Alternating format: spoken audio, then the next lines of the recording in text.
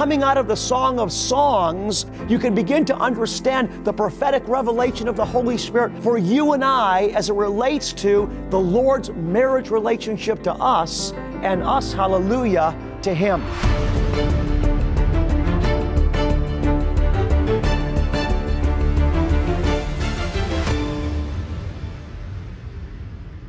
On last week's broadcast, I talked about the fact that I don't believe that Solomon, when he wrote the Song of Songs, knew that he was actually prophesying of the Holy Spirit's love for the church.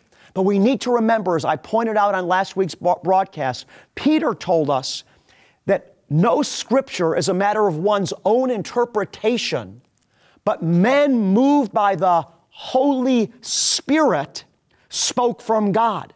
In other words, that all Scripture has been written by the Holy Spirit. And then we looked at what Jesus said in the 16th chapter of the Gospel of John. Jesus identified His Holy Spirit's primary assignment was, listen now, to glorify Him. In revealing the Holy Spirit's nature, Jesus said in John 16, He will take of me, He will disclose it to you, and He will, listen now, glorify me. So if the Song of Songs was written by men that were moved by the Holy Spirit, and the Holy Spirit's primary aim is to glorify Jesus, then within the Song of Songs, there must be the glorification of Jesus, and it must be about Jesus, since the purpose of the Holy Spirit is to take of Jesus and disclose it unto us. We read last week in the book of Luke chapter 24, that after Yeshua had risen from the dead, He appeared to His disciples in a bodily form that they couldn't recognize. In other words, He took on a bodily form that looked different from the physical image that He had with them while He was on earth. And He's kind of playing dumb with them because they're all downcast because they're so beaten down because Jesus had been crucified and their whole world had been fallen apart. They weren't convinced yet that He had risen from the dead. And so Jesus comes up to them as they're walking on the road to Emmaus, and he kind of plays dumb. He says, "What's wrong, guys?" And they said, "Haven't you heard what happened? This Jesus that we thought was the Messiah, they came and crucified Him." And then the Bible says in Luke 24 that Jesus then took them on a journey, get this, through all the Scriptures, beginning with Moses, beginning in the Torah, and then going through the entire Word of God. Jesus pointed out to them the things underneath the surface in the Word of the Lord that were really about Him. And then He opened their eyes. You see, beloved, in the end, the whole Bible's about Jesus. That's why when we get to the 23rd chapter of the book of Leviticus, which tells us what God's appointed days are, we find that these feast days, these holy appointed days of the Lord, Passover, unleavened bread, first fruits, Shavuot, all these different holidays of the Lord. The fall comes and we have the fall holidays, the Feast of Trumpets, Yom Kippur, and the Feast of Tabernacles.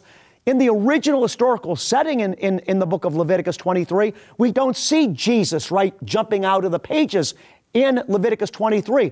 But the Holy Spirit then gave us understanding that they were actually prophetic shadows of Jesus, so that we know that Jesus was crucified on Passover, that the Spirit of God came in Acts chapter 2 on Shavuot or Pentecost. And this is the same thing with the Song of Songs. In the original historical context, we just read about the natural, but there's a deeper meaning, there's a lower level, there's the fuller essence of it, there's the substance of it, and the substance of it, beloved, is it's the revelation of Jesus.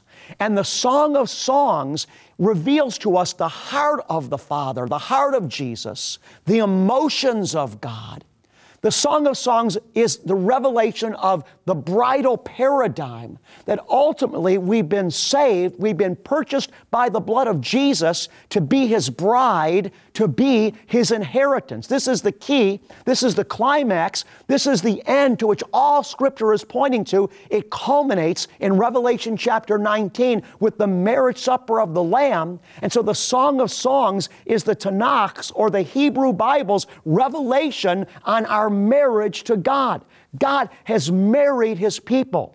The Lord has married us, we read, beloved, in the book of Isaiah. I want to go now to the book of Revelation with you for a second, chapter number 19. And I want to show you something here. Revelation chapter 19. I want you to get that many of us have a revelation of the saving grace of the Lord. We realize that we've been saved and we have legal understanding of salvation, but many of us lack understanding of how God feels about us, that He actually gets enjoyment out of His relationship with us, that we can move the heart of God.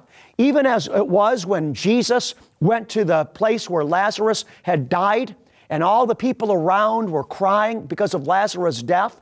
And the Bible says that when Jesus came into their midst and He saw all the people, all Lazarus' family and friends crying, the Bible tells us that Jesus, listen now, was very moved. He was very moved in His spirit. In other words, that He was touched by human emotions, that He feels also. You see, the reason that you and I have feelings, the reason that we have emotions is because we were created in God's own image, and God has emotions, and God has feelings. And the mystery is that He's touched with our feelings. And so read in Revelation chapter 19 with me, verses number 7 and 9. Hear the word of the Lord. Let us rejoice and be glad and give the glory to Him. For the marriage of the Lamb has come, and His bride has made herself ready. Verse 9, right. Blessed are those who are invited to the marriage supper of the Lamb. And He said to me, these are the true words of God. Can you imagine that Jesus would be married to a bride, which is the church? Can you imagine that He would be married to a bride that He got no enjoyment out of? I mean, can you imagine Him marrying someone that He's unmoved by? No, Jesus, beloved, is moved by our emotions. We find in Scripture that at some points He greatly rejoiced in the Holy Spirit. At some points, He cried in the Holy Spirit. The shortest verse in the Bible, Jesus wept. Why? Because He was being moved by the emotions of His people. You see, there's a bridal and a real relationship between the Lord and us, and He gets great pleasure, beloved, out of His relationship to us. And the Song of Songs is the story about the Shulamite bride, who's a shadow of you and me, a shadow of the church, beginning to discover this. And she begins by telling us that she has a taste of His love, that she received the kisses of His word, the kisses of His mouth, which are an expression of intimacy. So we read there in verse number 2 that the Shulamite bride says, may He kiss me with the kisses of His mouth. Now, the kisses of one's mouth, this is a kiss of intimacy. And so she had an intimate relationship, a love relationship, a bridal relationship with the king. Of course, in the natural, it was King Solomon. But King Solomon is a prophetic shadow, beloved, of the great bridegroom king, the glorious King Jesus. I'm going to turn now to help you really get this. I know this is a stretch for some of us. Some of us are having a hard time buying that the Song of Songs is really about God's love for His people from a marital paradigm. But I want to show you something here that's going to help. You need to get this prophetic foundation to be able to receive the fullness of God's joy that's revealed to you in the Song of Songs. We're going to go to the book of 1 Corinthians now, chapter number 11, verse number 2. 1 Corinthians, actually I want to go to 2 Corinthians, 2 Corinthians chapter 11, verse 2. Listen to what Paul says. For I am jealous for you with a godly jealousy. For I betrothed, what's that? That's engaged to, I presented you to in marriage. For I betrothed you to one husband, so that to Christ, to Messiah Jesus, I might present you as a pure virgin. This is marital intimacy, beloved. This is marriage language. We find in another portion of Scripture that Paul speaks about a great mystery when he speaks about a man leaving his father and mother, then clinging to his wife, and then the two of them together becoming one flesh. And he says, behold, I tell you a mystery. I'm speaking to you about the relationship between Christ and his church. So understanding now then that Messiah's relationship to the bride, to you and I that he purchased, is a marriage relationship, you can begin to understand the prophetic revelation of the Holy Spirit coming out of the Song of Songs for you and I as it relates to the Lord's marriage relationship to us and us, hallelujah, to him. You know, Paul tells us in the book of Ephesians, chapter number 3, verse 17 through 19, that we should be praying that God would give us a spirit of wisdom and revelation, that we would know the height, the depth, the breadth, the width, and the length of the love of God in Messiah Jesus. That we need revelation, beloved, of God's love for us. And Father, right now, I pray that you'll touch our hearts with your fiery finger, Lord, and give our hearts revelation of how jealous you are for us, those of us, your people, Father, that you purchased to be the bride of Jesus, Father, with his own blood. Do you know, when Jesus died on the cross and shed his blood, beloved, one of the reasons he did that was that he would have an inheritance. You and I are his inheritance. We don't belong to ourselves. We belong to him. We're his bride. So let's, with that foundation, continue on today as we get our Bible open and our notebooks open, beginning in the Song of Songs, chapter number 1. May he kiss me, the Shulamite bride, a prophetic shadow of the church here. This is to be our cry. Oh, kiss me, Jesus. Kiss me with the kisses of your mouth. In other words, we're crying out, Jesus, I want to encounter you. Make yourself real to me. Touch my heart so that I know you're alive. Touch my heart so that I can feel your love for me. Make yourself known and felt. So this is what she's saying here. May he kiss me with the kisses of his mouth. And why does she want to be touched with the kiss of his mouth? Because she's come to the understanding, for your love is better than wine.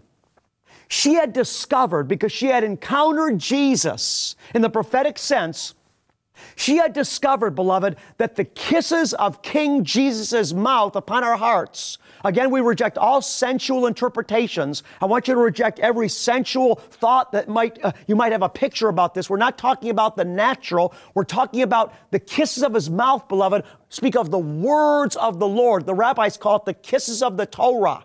The Bible tells us in Deuteronomy 8:3 that man shall not live by bread alone, but by every word that proceeds from the mouth of the Lord, the kisses of the Torah. It's the revelation of God that reveals his love to us in our hearts. This is what we're talking about there. May he kiss me with the kisses of his mouth. In other words, may he touch my heart by his word with the revelation of his love. And the word that we're talking about is living, it's active. When the Holy Spirit touches our heart, beloved, it's the word that's touching us. And Jesus is the embodiment of the word, right? In the beginning was the Word, speaking of Jesus. The Word was with God, the Word was God, and the Word became flesh. So we're asking the Lord to kiss us with Jesus. And not only to kiss us with Jesus, but to kiss us with the revelation of Jesus' love for us. And this is what we're going to do.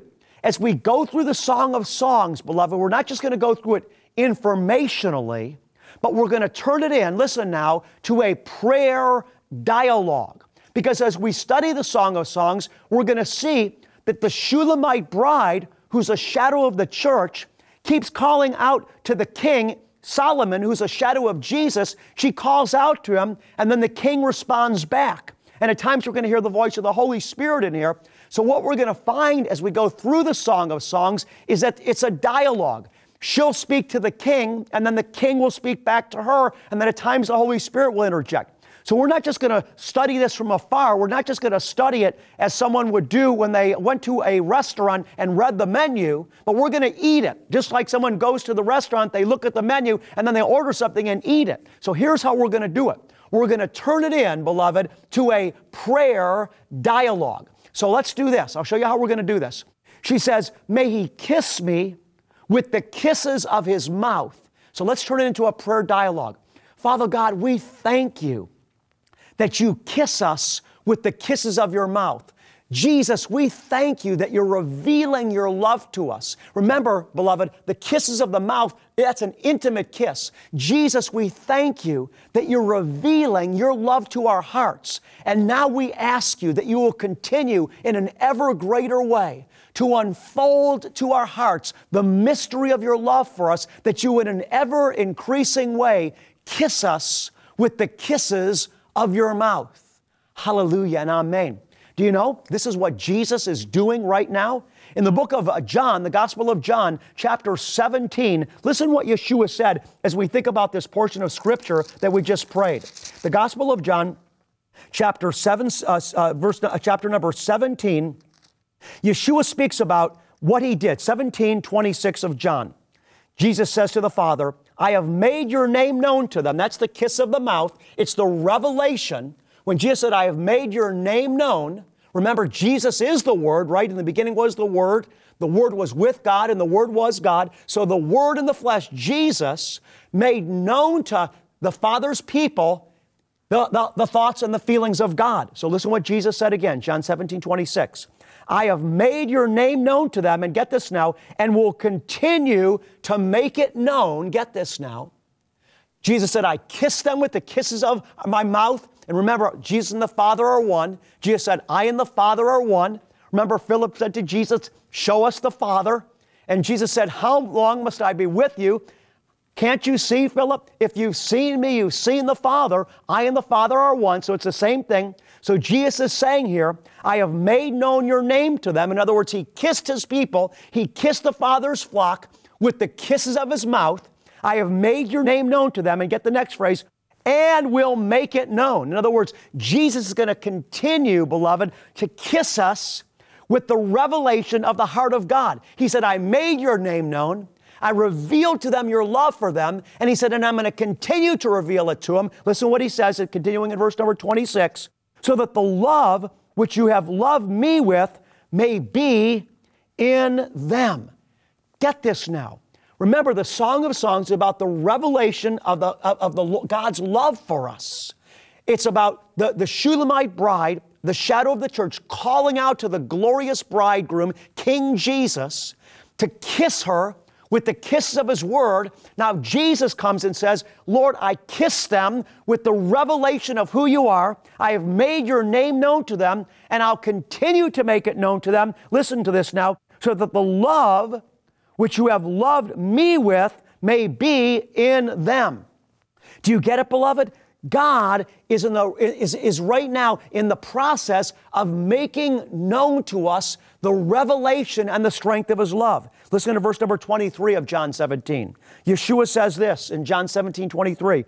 You sent me, speaking to the Father, and he says, and you loved them even as you have loved me. So Jesus says, I'm going to make your love known to them, and you love them, Jesus said in John 17:23, even as you love me. So this is what the church beloved, is crying out for. This is what God wants us to do. He wants us to cry out to him that he would reveal to us, beloved, the fullness and the strength of his love for us. And so the Shulamite bride, the shadow of the church, calls out in verse number 2, may he kiss me with the kisses of his mouth. And so, Father God, we are asking you to do now that which you are doing. Father, that you would make known to us through the kisses of your mouth, through the Word who has become flesh, the Lord Jesus, that you would make known to us, Lord, the fullness of the revelation of your love for us, that you would help us to understand how you feel about us. Lord Jesus,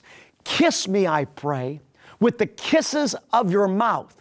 Make my heart fully alive to you. Awaken me, Lord Jesus, to your love. Thank you, Jesus. Amen and amen. And why is the bride so hungry here? Why is she so passionate about Jesus? Why is she so much focused on receiving the revelation of Jesus' kiss here? It's because, beloved, she's experienced it at some level. And so she follows up in the next verse by saying, for your love is better than wine. She had come to the place in her life where she had seized the fact that Jesus' love was more satisfying than wine. She says, kiss me with the kisses of your mouth, for your love is better than wine. What is wine? Wine is the shadow in the Bible of earthly celebration. Wine is the symbol of good things. You know, Jesus' first miracle was He turned the water to wine. So the wine of the world are the things that the Lord blesses us circumstantially with. Those are good things.